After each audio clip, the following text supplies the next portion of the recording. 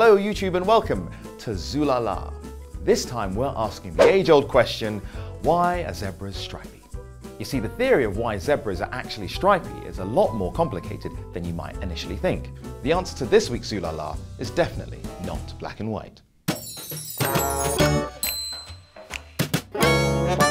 Black and white is a classic combination in nature.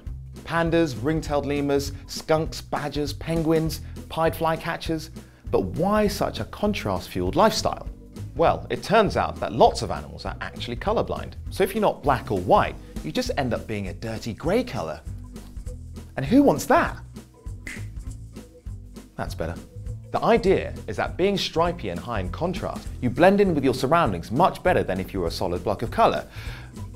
All good and well in theory. Sorry, mate, I think you're in shot. Trying to do something here. Anyway, what exactly does this mean for the zebra? When did you last see a zebra hiding in the grass? That one certainly isn't, and that one's just walking around, and that one's not either. I see a pattern emerging here, and it's definitely not a stripy one. Most of the zebra's predators do possess a degree of color vision, which means that high contrast black and white animals stick out like a sore thumb. Well, zebras don't really have thumbs, but I wouldn't mess with a sore zebra. So if you're not blending in with a grassy background, what can you blend in with? Well, if there happen to be about 1,000 other zebras around, you could blend in with them. This second theory is that as a herd of zebra run, their moving bodies blend into each other, making it very hard indeed for a predator to pick out any one individual to make a kill. In fact, this might be why a herd of zebra are called a dazzle. Dazzling. But the theories don't stop there.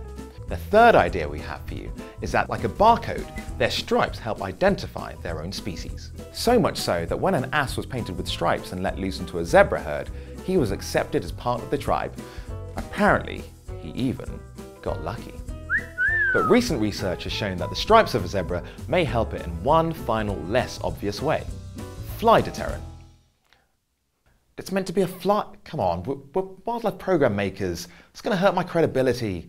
Studies have shown that when flies are presented with a black model, white model and a stripy model, the stripy model, which is basically the zebra, comes up way on top in terms of not being bothered by the flies. It's all to do with the polarization of light.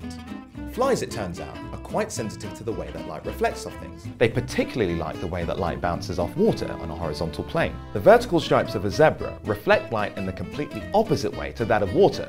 This means that the flies are less attracted to the zebra, and the zebra are less hassled by this nuisance. So there we have it, or more accurately, there we have a bunch of answers with a maybe or a could be, or you know what, let's ask a completely different question.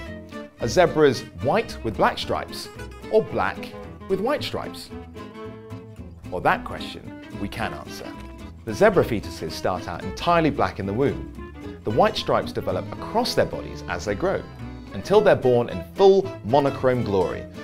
Not to mention, gory. Ugh. If you've got a question for our Zoolala team to tackle, post it in the comments box below. But as you've seen from this episode, we can't promise to get it right 100% of the time, but we can promise to try. Until next time on Zoolala. Chris, I'm sorry, I can't work with this. Hi, Mum. I can't do this. Me. I'm going to my trailer.